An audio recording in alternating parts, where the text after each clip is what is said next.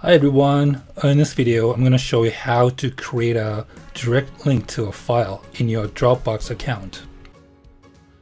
So this is my folder, Dropbox folder, and I have these MP3 files in it.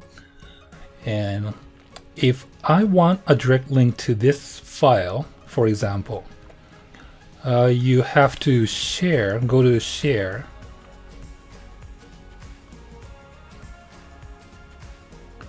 then copy the link, and this is a link right here. There's one thing you need to do before you can use the link though. So let me paste the link I just copied. Notice at the end it says 0. Change that to 1.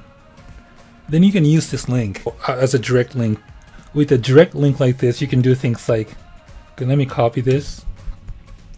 This is my blog post, and I created the audio player here with the direct link. I just created the audio player like this can access the audio file. I released Like that. This is what I did to create this. So I used a plugin to create an audio player and insert the audio file from the URL I just copied. I'm pasting it. Notice this, it says 1 at the end. Alright, voila. So this is audio player that plays the MP3 file I just copied. I released. The question is, what happens if I don't use the modified URL?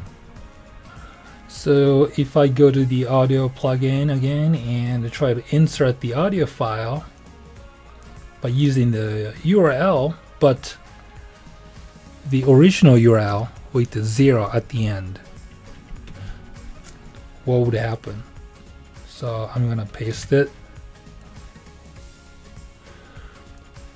This plugin or audio player cannot access the audio file.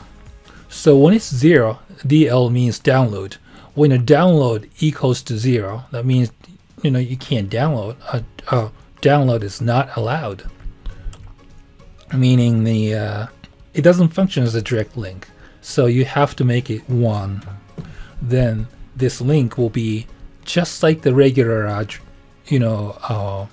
URL to the file like this, but with the Dropbox you have to use this.